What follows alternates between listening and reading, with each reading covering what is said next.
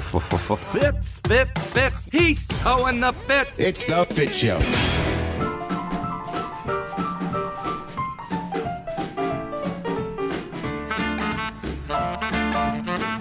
Everybody, what's up? Welcome to the show. I'm not going to lie. I'm a little bit under the weather today.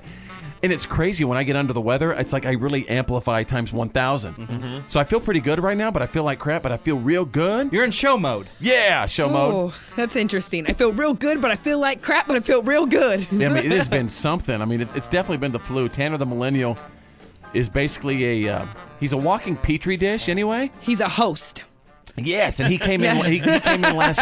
Tanner the Millennial came in last week and just passed the funk to all of us. So thank you so much for letting us. Yeah, go ahead. I washed my hands so much. I tried every single precaution to not get you guys sick, and I'm sorry, but it happens. You washed your hands. I washed my hands. But Fitz doesn't wash his hands, so that's going to be a problem. Fitz washes his hands. Girl, you wish you're as clean as me, Jenna. Well, you have look the at funk. Look at Jenna's fingernails. They're disgusting. gross. They're so yucky. There is some crazy stuff under fingernails, right? Yeah.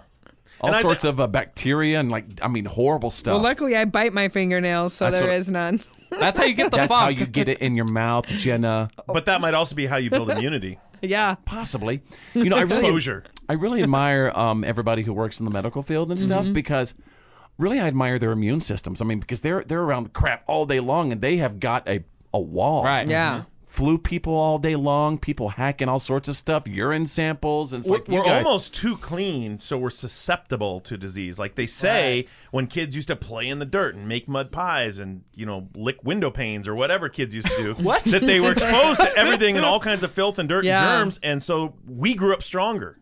Like you and I, right? So why do you think I'm sick all the time? Now that people bathe their kids in Purell and keep them in antiseptic environments, they are susceptible to everything. So maybe the doctors and nurses are benefiting by getting exposed to everything. Oh, that's smart. Really interesting. You know, my daughter Drew, who's 5 years old, she has like a little Purell little thing in her backpack, and these kids are allowed to take it out anytime and clap and rub their hands on it. You're not supposed to have hand sanitizer because it has 99.9% of killing germs, but that 1%, like 0.01% or whatever, will really jack people up. Well, you know what's bizarre is, so Tanner the Millennial, last week when you brought this horrible sickness to everybody in the studio, you started taking antibiotics, right?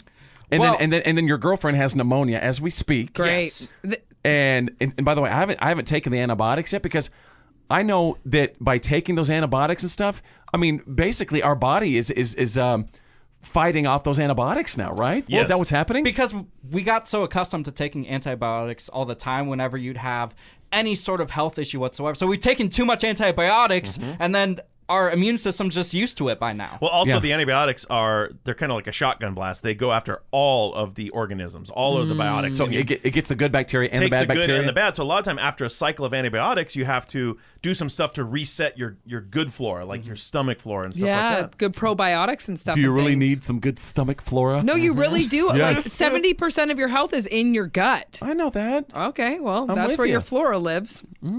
All right, then I'm all about some good flora. Wait, listen. Welcome to the show today. Health Talk. Welcome to the Medical Minute with Dr. Fitz. But I'm always looking for ways to fight this stuff. So we'd love to hear from you wherever you are, at home, at work, in the car, listening on the app. If you got the funk, let us know how you deal with it. For me, a good warm bath, throw a hot towel over your face. I love hearing people's homespun remedies because a lot of times they're earned over decades and generations. You should have a hot toddy, a good shot of hot whiskey with some honey, and make you feel real nice and warm. Starbucks has an unbelievable drink, you guys, called the Medicine Ball. Oh, check it out! Really, really good. I don't even know what's in it, but I'm gonna try it today. Yeah, I've been throwing. They probably won't let you in. Real and kind of funny.